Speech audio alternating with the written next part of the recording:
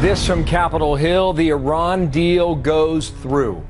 Senator Barbara Mikulski out of Maryland says she will be the 34th supporter in the Senate. According to our Capitol Hill reporter and producer Chad Pergram, 67 votes needed to override a presidential veto, but Mikulski would be the 34th senator to back the deal and thus would vote to sustain the veto.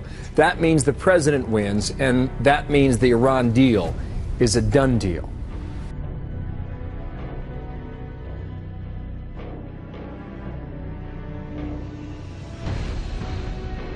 So this deal is not just the best choice among alternatives. This is the strongest non-proliferation agreement ever negotiated.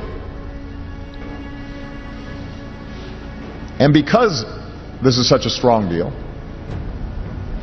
every nation in the world that has commented publicly, with the exception of the Israeli government, has expressed support.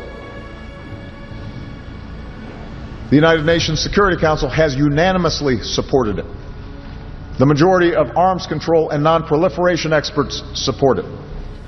Over 100 former ambassadors who served under Republican and Democratic presidents support it. Israel will never acquiesce to nuclear arms in the hands of a rogue regime that repeatedly promises to wipe us off the map.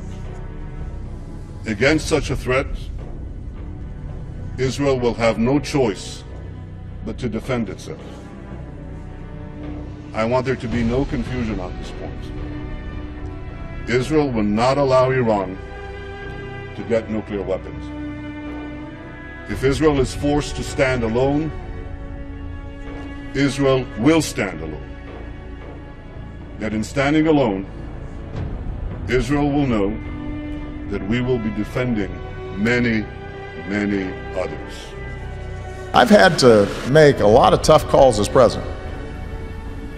But whether or not this deal is good for American security is not one of those calls. It's not even close. National security correspondent Jennifer Griffin is at the Pentagon tonight with some alarming news about one of America's greatest enemies defying international travel sanctions. Good evening, Jennifer.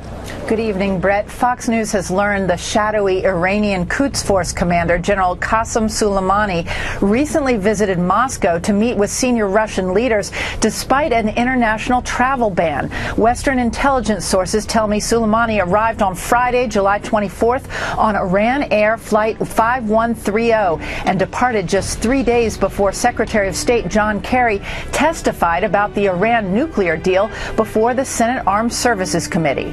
Under the United States' initiative, Qasem Soleimani will never be relieved of any sanctions. In Moscow, General Soleimani met with President Vladimir Putin, we're told, and his defense minister. The news comes as a UN arms embargo against Iran is slated to be lifted in 5 years as part of the nuclear agreement. Soleimani wasted little time getting to Moscow after the deal was finalized. Soleimani is blamed for the deaths of 500 Americans in Iraq. He was first designated a terrorist by the U.S. in 2005. He is absolutely responsible for killing many Americans. In fact, I would say the last 2 years I was there, the majority of our casualties came from his surrogates, not Sunni or al-Qaeda. What this shows, Brett, is General Soleimani is increasingly being elevated and recognized as a key player on the world stage as Iranian influence in the region grows, despite assurances from Secretary Kerry and others that he will continue to face sanctions.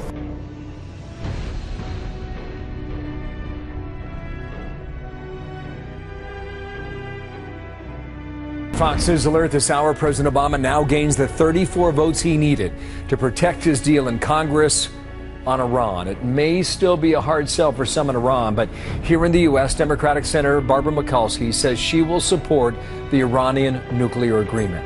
To the White House now, front lawn, here's Kevin Corke with more. And Kevin, what can you tell us?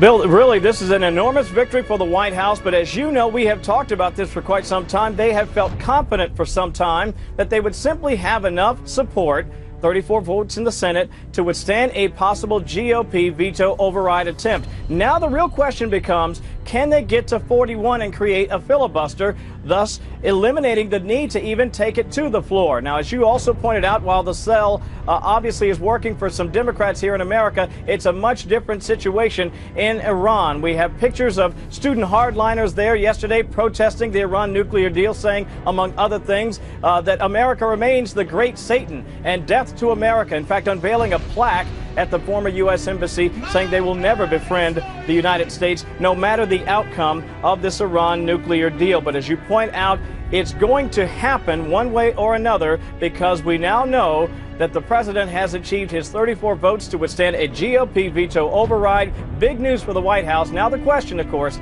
is can they get to 41, Bill? Wow, Kevin, thank you. From the North Lawn there, Kevin Cork.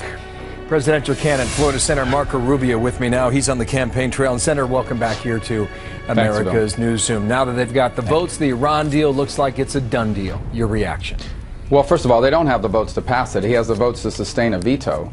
And irrespective of where this ends up, I'm confident that the majority of the House and Senate are going to vote to reject this deal. But here's a broader point.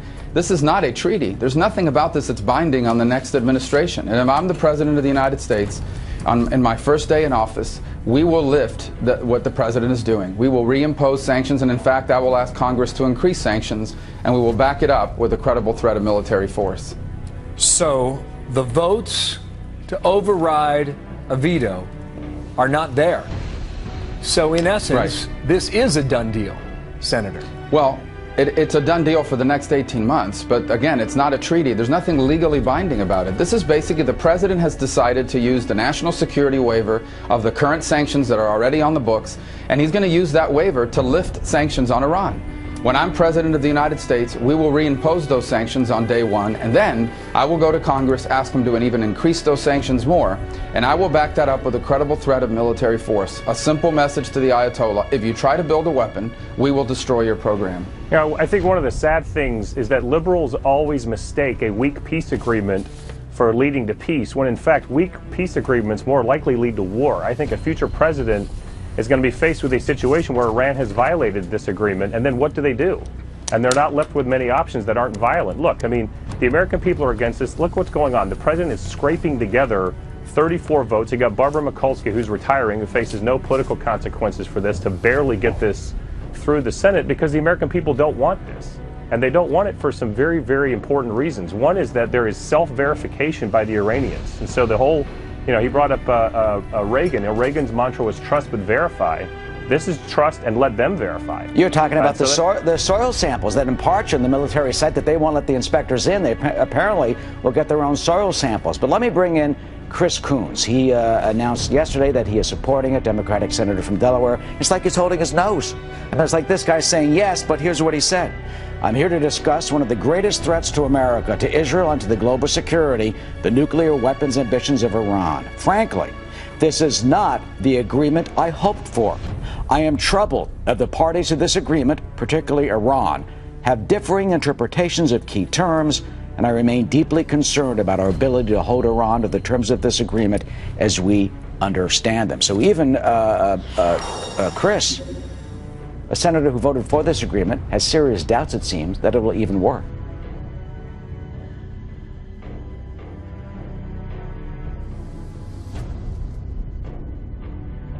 The nuclear deal with Iran all but certain now to become a reality, as Democratic Senator Barbara Mikulski of Maryland today became the crucial 34th senator to back the deal. Senators Bob Casey of Pennsylvania and Chris Coons of Delaware voicing their support yesterday, just a week before the Senate prepares to formally debate a Republican resolution against the deal. All this means the White House now has the 34 votes needed to uphold an expected Obama veto of any disapproval resolution Republicans hope to pass.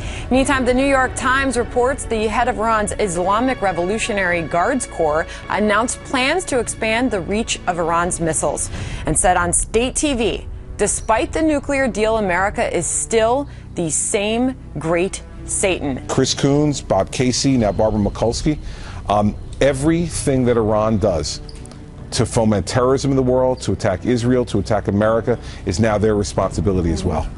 And I hope they're ready to live with it. I hope they're ready to live with the conduct of people who are the largest state sponsor of terrorism in the world. I hope they're ready to live with the conduct of people who say they want to wipe Israel off the map. I hope they're ready to live with the conduct of people who say what this guy just said, that we're the great Satan, and that they now are testing missiles not to shoot at Israel, to shoot at us. Oh yeah, those ICBMs, they are, they're within the same continent. They don't have to go very far to reach Israel. No, they don't. The point of long-range missiles is to go over the ocean. Create a few potholes. That's right. And I absolutely believe that what Iran is trying to do is to create a new Persian empire. Create a new Persian empire. What can the next president do, though, with this deal? The next president, what they're going to have to do is to teach Iran a lesson very early on here. They'll be cheating. They've been cheating all along. We know that. And now, even under this deal, we have the Iranian Revolutionary Guard, the folks that guy is in charge of. They're the ones who are in charge of inspecting Iran's military sites to see if they're cheating. How great. Only Barack Obama could negotiate a deal like this. So why does he want this to pass? So when they're saying that they're calling us the great Satan? Yeah, well, because he always believes he's the smartest guy in the room and that he gets it and nobody else does. But what's the benefit? What does he get out of this? Well, he believes it's his legacy. And guess what? I do too. I believe it's going to be his legacy too. And I believe that the American people are going to look back on this and say, this was the single worst thing this president's ever done. And every death that Iran causes is now on Barack Obama's head. What are these senators getting in return? Well, that's what I'd like to know. Yeah, I asked last week, Kennedy, I'd like to chronicle, because we're going to pay for it ultimately, the things that he's paid them off with. And I cannot believe that a lot of these folks would actually agree to this without them getting something else from the president. I'd like the president to chronicle for all of us what deals, backroom, secret deals he's made. Because listen, we know he made secret deals with Iran.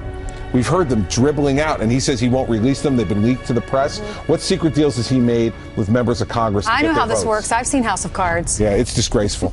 All those names on the blackboard. Very quickly, just recently, Rouhani even came out and he said that he vowed that Iran would violate the UN restrictions governing those ballistic missiles. After the deal was done, he said, well, we just basically tore it up. Yeah, well, this is the guy that the president's trusting.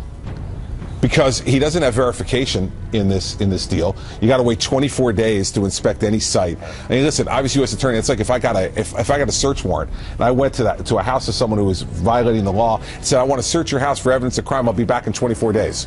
Do you think Jared has played a role in this deal? She plays a role in everything. And how big? Well, who knows? Only the president and Mrs. Obama know for sure. But think about this.